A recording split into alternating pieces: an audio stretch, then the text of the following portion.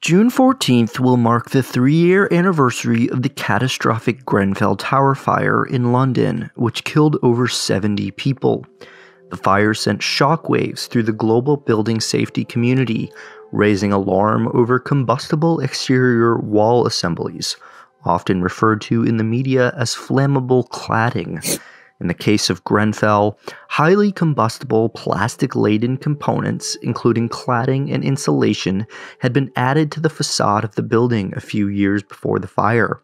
Those materials have largely been cited as one of the reasons the blaze was so deadly, as they fueled and funneled flames and smoke up and around the entire 24-story apartment building at an astonishing pace. But despite the shock and scale of Grenfell, facade fires continue to plague the globe, and experts say they still don't even have an accurate picture of how prevalent these dangerous facade systems are. They say there are likely hundreds, if not thousands, of them scattered across the planet. Welcome to Learn Something New by NFPA Journal.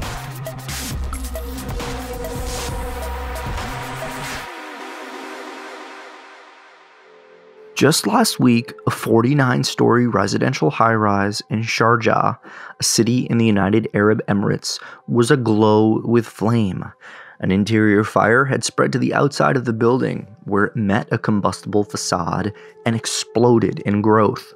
Huge flaming chunks of facade broke off and fell to the ground below, smashing pavement and even vehicles. Astonishingly, there were no casualties.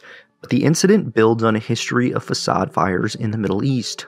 In its aftermath, authorities in Sharjah vowed to strip dangerous cladding off hundreds of other buildings in the city. But we've seen similar promises made in the wake of Grenfell, which simply haven't happened or have moved very slowly. That's because projects to remove and replace combustible cladding and other exterior wall components are extremely difficult and extremely costly. Here's Brigitte Messerschmidt, Director of NFPA's Applied Research Division, with more information. And so in terms of efforts globally right now to correct some of the problems that have been identified in buildings with combustible wall components, what does that process look like? It's very different from country to country, what kind of approach that they choose. I mean, most countries, including UAE and also the UK after Grenfell, has started with saying at least new buildings have to have facades with either non-combustible or very, very low combustibility cladding. But this whole thing about changing the buildings that already exist with these kind of dangerous claddings, that is very different from country to country. Some are just putting it on the building owners. Others are providing public funding to help offset it. And yes, there are several different ways. I mean, you can either choose to take off the entire external cladding. You can take off parts of it. The problem is that we realized the problem with these cladding panels and combustible facades in general too late, in that sense that the products had already been put on many, many buildings around the world. And then taking them off again and putting the safer products on is something that is a huge task and also very expensive. So even though it has been, asked for in a lot of countries that it should happen, the progression of this is slow or actually not happening. And therefore, we will continue to see these types of fires because these systems are still out there. They're still on buildings. So it will be years before we have weeded them all out, if ever. A big part of the problem is that experts like Messerschmidt still don't even have a good idea of how many buildings like Grenfell and like the Sharjah Tower exist throughout the world. Some have said hundreds, some have said thousands. But how did we even get into this situation in the first place? Here's Messerschmidt again with some answers. We wanted to have energy efficient buildings. We wanted to lower the costs of heating and cooling buildings. So that was part of it. Also, it's especially the metal claddings, they can make a really nice looking facade. So it almost became a fashion thing for some of the buildings.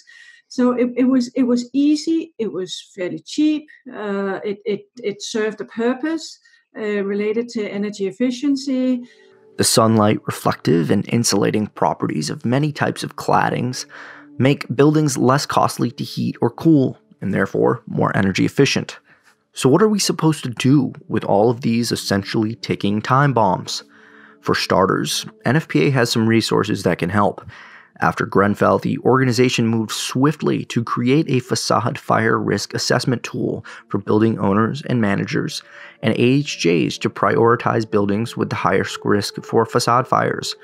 That tool, which is called Effect, and many other NFPA resources related to combustible exterior wall assemblies, can be found at nfpa.org/exterior walls. A video of my full interview with Messerschmitt, as well as a conversation I recently had with Anas Al-Zaid, the director of the Middle East North Africa region for NFPA, can be found online at NFPA Exchange. Go to community.nfpa.org to learn more. Thanks for watching. If you like these Learn Something New videos, please let us know by leaving a comment. Like this video, share it with your friends, and be sure to subscribe to NFPA's YouTube channel for more content like this.